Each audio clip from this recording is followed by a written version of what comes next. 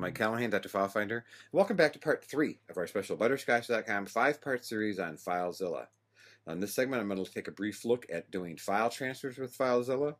Once again, I'm using FileZilla on my Mac, but you can use it just as easily on your Windows PC or your Linux distribution. So what I do here will apply there. Now I'm connected to my web server, and to transfer a file in FileZilla is as simple as highlighting a file, left-clicking with the mouse button, holding it down, dragging it across. Now you see when it gets to the other side, it becomes a little plus sign on the Mac, and you can see the little file, little square. Then I let go, and there's the file on my web server. Now FileZilla has a very handy feature, particularly for updating web pages, because I know myself sometimes I get confused about which files I've uploaded and which files I haven't. And it's a comparison feature. You can get to it right here on this icon. It's got black bars and red and green.